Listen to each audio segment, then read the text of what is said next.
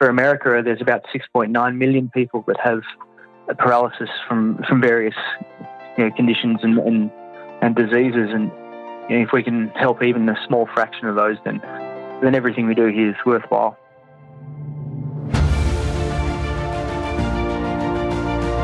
Hello and welcome to the Daily Helping with Dr. Richard Schuster. Food for the brain, knowledge from the experts, tools to win at life. I'm your host, Dr. Richard. Whoever you are, wherever you're from, and whatever you do, this is the show that is going to help you become the best version of yourself. Each episode, you will hear from some of the most amazing, talented, and successful people on the planet who followed their passions and strive to help others. Join our movement to get 1 million people each day to commit acts of kindness for others. Together, we're going to make the world a better place. Are you ready? Because it's time for your Daily Helping. Dr. Nicholas Opie is a biomedical engineer with experience in neural prosthesis and the co-head of the Vascular Bionics Laboratory. Dr. Opie was awarded his PhD in 2012 for research developing a bionic eye. He was employed as a surgical program coordinator on Bionic Vision, Australia's retinal prosthesis project, and was integral in the development and preclinical validation of the technology designed to restore rudimentary vision to the profoundly blind. This device was implanted in patients in 2014 with great success. In 2012, Dr. Opie was awarded a $1.33 million grant from the U.S. Defense Organization, DARPA, to develop a minimally invasive brain-machine interface. This funding and subsequent funding, totaling more than $5.5 million, has enabled Dr. Opie to establish and co-lead the Vascular Bionics Laboratory within the Department of Medicine at the University of Melbourne, a laboratory which has grown to support more than 20 graduate and undergraduate researchers. Dr. Opie is leading the research team conducting preclinical safety and efficacy trials on a device capable of recording neural information from within a blood vessel, which may enable direct brain control of wheelchairs, exoskeletons, and computers to people with paralysis as early as 2017. Dr. Opie is the founding CTO of SmartStent, a company incorporated to translate endovascular bionic technology into clinical application. From down in Australia, please welcome Dr. Nicholas Opie.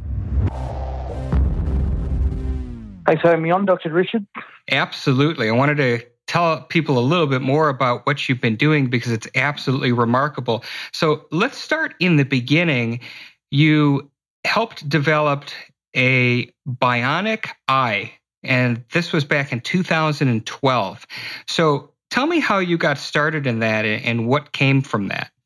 So I've always had a big interest in how to combine physiology and engineering ever since my very, very young days. And I was fortunate enough to be born in a time where it's possible to now integrate man and machine. One of the first applications of this through my PhD and work after that was like you mentioned, a bionic eye, or a device that was designed to restore fundamental vision for people who are profoundly blind.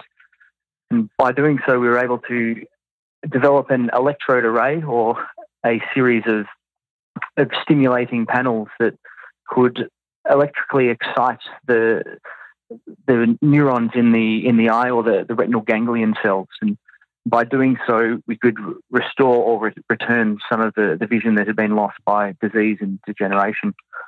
That's absolutely amazing. So this was back in 2012 when you were doing this work on the eye. That's right? That's correct, yes. So once you developed the eye, how has the development gone with that in terms of trialing that on humans and what's happened since then? So that work's been going very well. We implanted it in a small patient trial, a human clinical trial in 2014, and that had some amazing results. And since then, the work has been progressing and towards the conduction of another clinical trial with obviously advanced technology. So that work is doing very well, and I know there are other groups around the world, as well as those working here in Melbourne, who are doing some more fantastic research to try and restore vision. And in terms of what somebody sees, this sounds so much like science fiction to me. It's absolutely unbelievable. So if an individual lost their vision and then they had these eyes implanted, do they have full sight like you and I do? What does it look like for the person who gets this? So it's not full sight yet. So there's a long way to go. I like to think of it as a computer screen with a certain number of pixels, and depending on how many electrodes you implant into the eye, so the patient's eye remains, and we slip an electrode array into the back of it. Depending on how many electrodes these arrays have, you can have a different number of pixels. So, for example, with 100 pixels, you could probably form different words that the patient could see and perceive, and obviously with thousands, you could start seeing faces, and maybe tens of thousands even more, and so forth. To put it in comparison, our eyes have around about 1.2 million, so we've got a long way to go to get the number up there to see exactly the same as sighted people would see. However, even very, very fundamental vision can, shown to help these people a lot. They can avoid obstacles on the road, and they can see when a door is open and closed, and very basic things like that are also extremely helpful. So this was foundational in terms of moving eventually towards people being able to have full vision. It's almost like, I guess the analogy would be, you're working on a standard definition apparatus when the rest of the world is in 4K. So there's room to go, but you're on the way. That's right. You've got to start off at the basics and make sure you get those right, and then build up on them accordingly. And I think especially the guys in Australia have done that very well. That's really fantastic. So now, this happened in 2012. Was that the foundation for your being able to create the Vascular Bionics Laboratory? Yeah, it's certainly gave me an excellent exposure to the world of medical bionics and learning how to take devices, essentially that were just sketches, and through development and preclinical trials to get them implanted in patients. Through the work that we did there, colleague Tom Oxley and I were able to write a grant to the American Department of DARPA, and were successful in getting some seed funding to develop this new endovascular technology. Now, I suspect many people have never heard the term vascular bionics. Could you talk a little bit about what that means, and then we'll talk more about what you've done with that seed money and what you're working on now, which is really incredible. Sure. So vascular bionics, in my mind, is a way to combine biology and electronics, which is bionics. And vascular bionics is a way of doing that in the bloodstream. There are a number of devices that use blood vessels very well. Obviously pacemakers, which a lot of people know about, and stents to stop vascular occlusion or to remove clots. And so a lot of these devices are becoming very useful and widely used in the clinic. And we saw that as a very good way to access the brain without open brain surgery. So a lot of technologies, especially those making brain-machine interfaces, which are devices designed to record neural activity or brain signals and convert these into commands or controls that a patient with paralysis, for example, can use to have function of an exoskeleton or a wheelchair. These devices require electrodes or technology to be very close to the brain. Historically, this has been done by a risky procedure, open brain surgery, which has a high complication rate. And once this surgery has been performed and this part of the skull has been removed, the electrodes are implanted into the brain directly to get these signals out that people with paralysis can't get out themselves due to spinal cord injury or otherwise. And these technologies, they're working very well, but there is a concern of safety, and there is a concern that these devices, because of their invasive nature, are not working for as long as they could. And so we came up with a vascular bionics alternative to to this technology, and by using blood vessels as a pathway to access the brain without having to perform this invasive surgery. So talk to us a little bit about how that works, that you're using blood vessels to get into the brain to deliver a solution, whereas prior to that, for decades, we've been relying on, as you said, a dangerous, potentially dangerous surgical procedure, which may or may not have a variety of complications. So what do you specifically do with the blood vessels, and then how do they get into the brain? Yeah, good question. So the reason we need to get into the brain and not put electrodes on the surface, as some other groups are trying, is for people who need to control highly dexterous assistive technologies such as prosthetic limbs or wheelchairs or computers.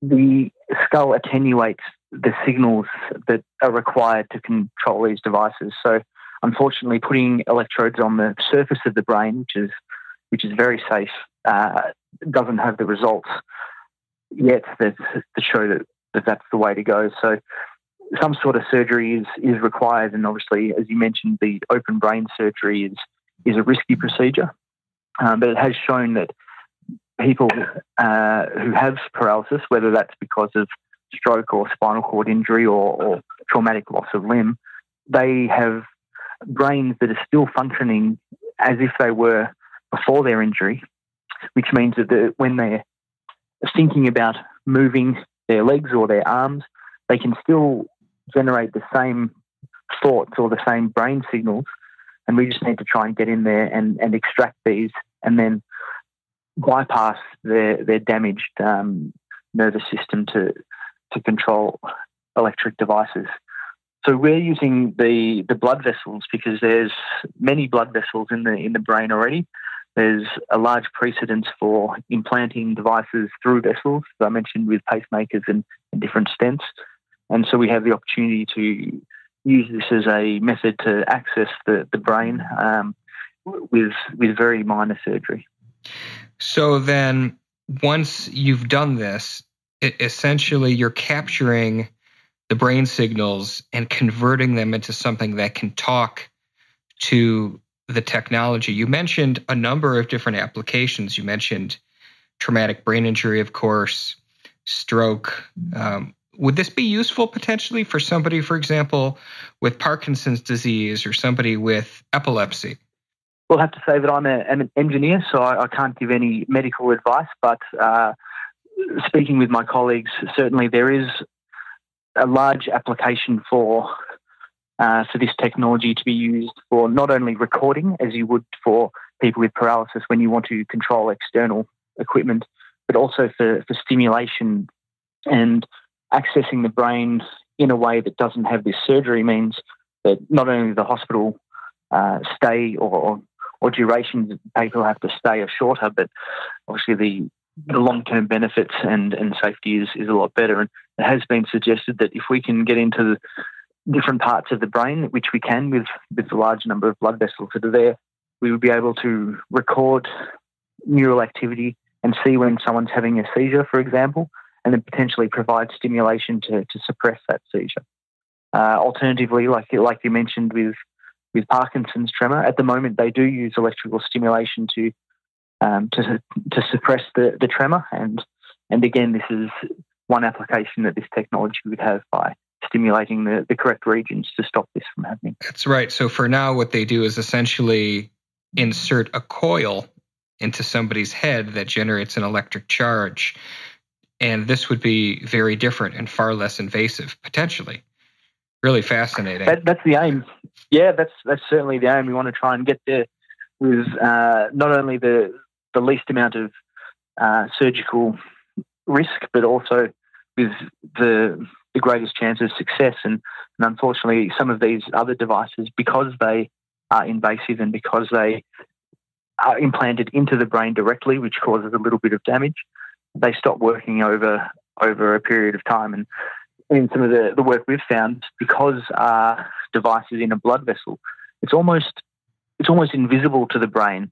So the reactions that occur that stop these other devices working don't occur to our device, which is really fascinating. One of the things you mentioned, which I'd like you to clarify if you could, you've talked a couple times about basically recording this neural information and hooking the brain up to computers. And I'm following you in terms of you're talking about the brain controlling wheelchairs and exoskeletons, which I do want to get into that a little bit more in a couple moments.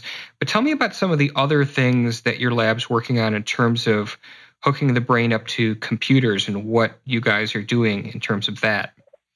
Well, yeah, great question. What we're trying to do really is to develop a neural translator where we can get the brain's signals and understand these and then use them to control anything really. I mean, if the patient needs lower limb prosthetics or exoskeletons, we'd like to be able to control that. If a patient needs upper limb or robotic hands, then we'd like to be able to control them. And similarly, if they need electric wheelchairs or computers, we want to give them the opportunity to control all of those devices as well. So we're not focused so much on one particular what's called assistive technology, but we want to develop a way of extracting and interpreting the language of the brain so that any piece of equipment that someone makes can be, or someone needs, can be used by our device. What are the biggest challenges that you've run into thus far in your work? I suppose we've had a lot of challenges all the time, which is what makes this work so exciting. We love finding the problems and trying to solve them. And I suppose one of the reasons we got into this to start with was because there was this problem of this amazing technology. There's some robotic limbs and exoskeletons that have been made by various companies around the globe that are fantastic, but they just have never been able to connect them up to people to get them to work to their full potential. So the challenge that we faced was to try and not only get these devices working, the arms and the legs and so forth, but to do it in a way that was safer and better than any technology that exists. And I suppose the biggest challenge we had was trying to implant devices through blood vessels, which are relatively small, and yet make sure that they contain all the right sensors and electrodes to get the signals we need, as well as making sure that there's not a risk of the vessel being occluded or damaged. And we're able to take a lot of advice and a lot of knowledge from the stent field that have been metallic, self-expanding scaffolds inside vessels for a while to keep vessels open, and we're able to build our electronic system on that to make sure that the internal part of the vessel doesn't become occluded with our technology. So there are a lot of challenges. There's some every day, but I wouldn't have it any other way. We love it. And as a point of clarification, obviously, in that you're working with blood vessels, the devices you're working with are extraordinarily tiny. Is this the same thing as nanotechnology? That's a term that has been in the media quite a bit recently. Well, it's interesting you mentioned that. So as I mentioned before, with the bionic eye, you need to have a large number of electrodes, if you will, to give very precise signals. So you can get a lot of high resolution. We're not interested so much in a lot of signals. We just want really high quality ones.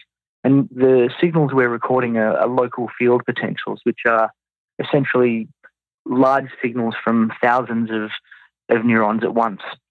Most of the technology, the arms, the legs, the exoskeletons, computers, don't need hundreds or thousands of different commands. They only need a few commands, but they need to be really reliable. So nanotechnology is certainly being used in medical bionics. It's certainly got a place for what we're doing, but at the moment we're really focused on high quality signals, but a relatively low number compared to what nanotech can offer. Okay, well that makes a lot of sense. So thank you for clarifying that. And I know that you're also involved in a company called Smart Stent. You're actually the founding CTO. Tell us a little bit about Smart Stent and what you're doing there. Sure. So Smart Stent is an Australian company. It's now owned by, flipped into the US in a company called Synchron. And this is a company really that was designed from from day one to ensure that our research can be translated to clinical application. As an engineer working on my PhD, as I'm sure other engineers and researchers have become to realise, if you make something that's really good and fantastic, it's often very difficult to put that into clinical use.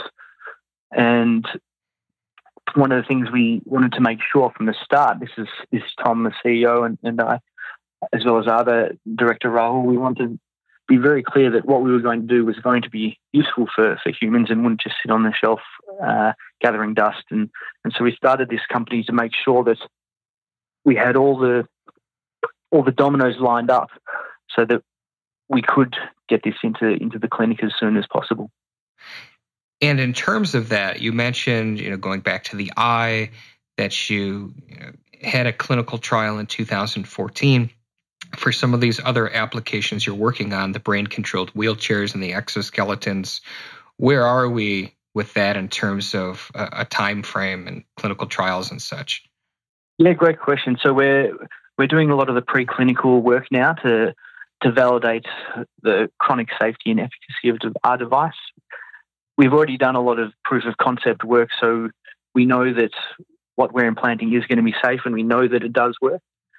We just need to repeat a number of these tests in accordance with ethical and regulatory guidelines to validate its use for an implantation in a human patient population. And we're hoping that we'll be able to have our first what's called a small patient pilot trial in the next couple of years, and following which, obviously, a large pivotal trial which will be conducted ideally all around the globe.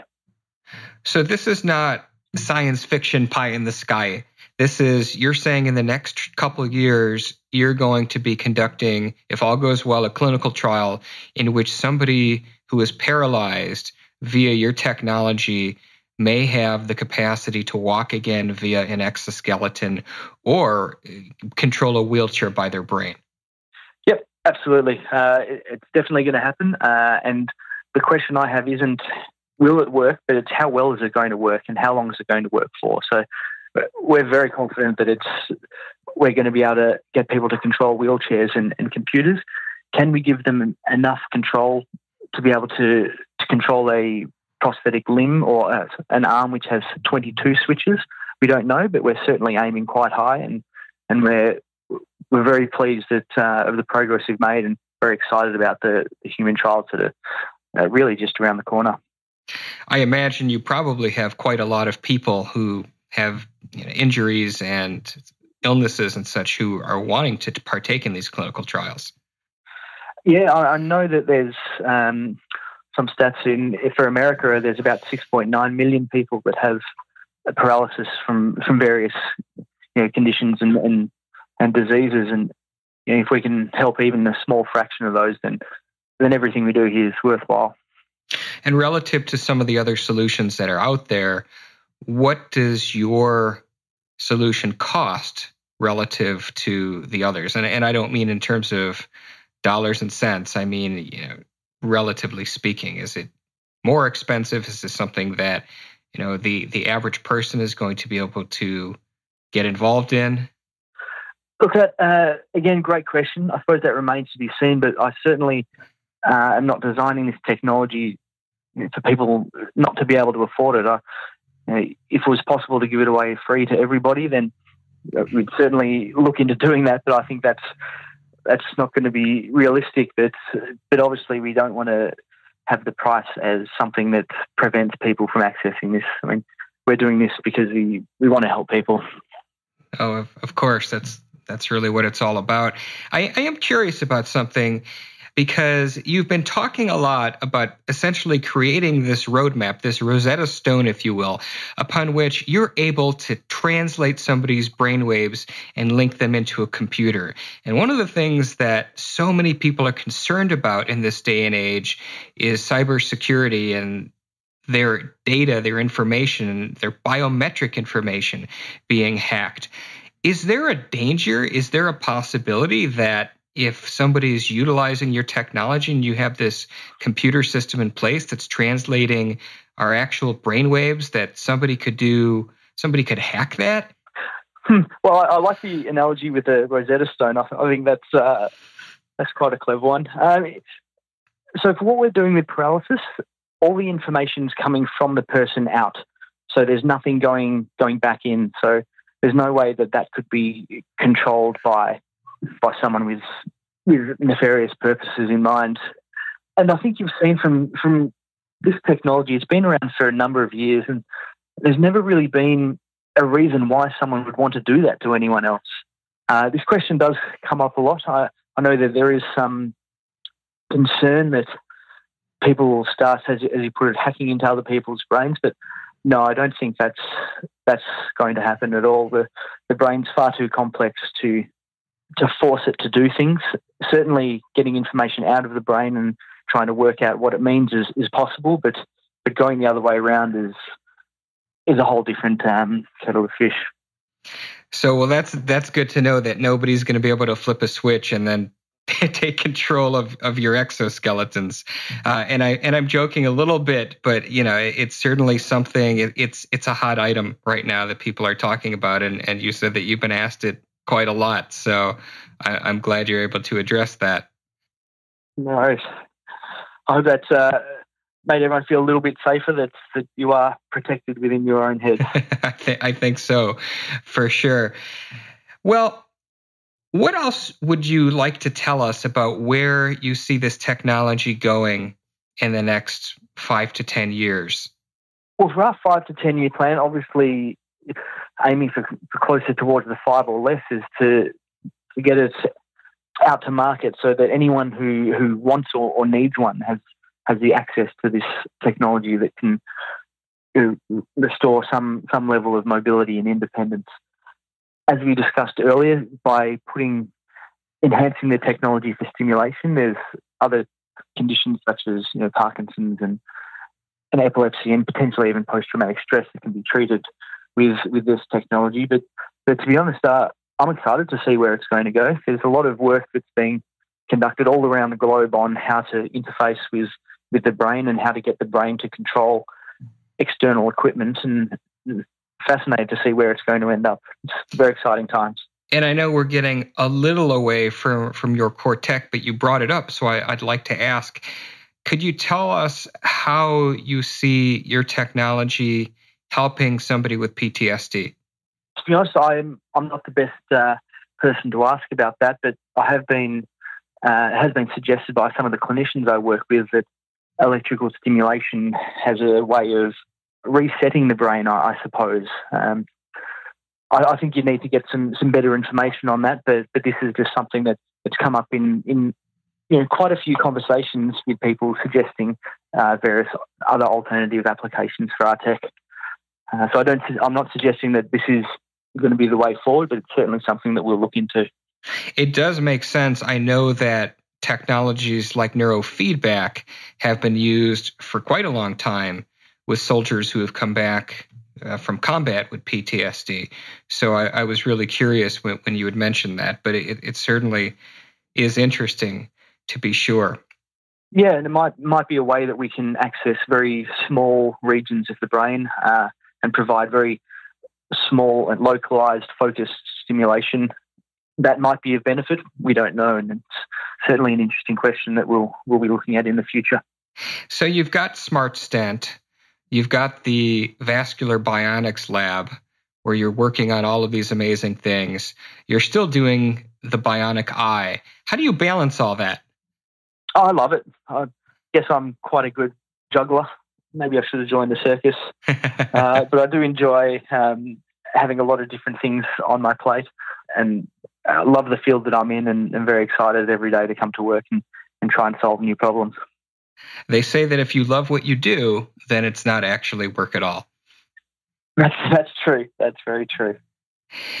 Well, Nick, this has been absolutely incredible. And what I'd like to do is wrap up with a question that I ask everybody, and that is, what is the biggest helping? The one single most important piece of information for somebody to walk away with who's listened to you talk today? I think the biggest part is what you mentioned last, that if you enjoy what you do, then it's not working. That's what I like to live by. everything I do is because it's something I enjoy and something I want to do. And I think that if everyone can take that bit of advice and do what they are passionate about, then their lives will be a lot happier and they'll have a great time doing it. So thank you, Dr. Richard, for having me on. Great questions. And hopefully you and your audience got something out of it. Well, I certainly did. And I can tell you that as a clinician, having worked with many patients who have experienced some of these illnesses and injuries that you speak of, traumatic brain injuries, stroke, seizure, whereas they really have believed that, their injury, the disease that they contracted, that was it for them. Here you are developing something exactly that's going to give hope, which is absolutely incredible, and I'm very grateful for the work that you're doing. Nick, where can people find you online and find out more about what you're doing? I think if you Google my name, Nicholas Opie, I'm sure some bits and pieces come up, and you might be able to contact me that way. But again, to anyone out there who does have an injury and they think that there's no hope, that's certainly not the case. We're only one small group around the world who's doing this sort of stuff. There are many of them, and breakthroughs are happening all the time. So you just got to stay positive, and something will come your way. Amazing. Again, thank you so much. And that's it for today. Thank you for listening. If you like what you heard, go subscribe to the show on iTunes and leave a 5-star review. This is what helps others find our podcast. And most importantly, go out there and do something nice for somebody else. Even if you've never met them, even if you don't know them, post it in your feeds using #MyDailyHelping, because the happiest people are those that help others.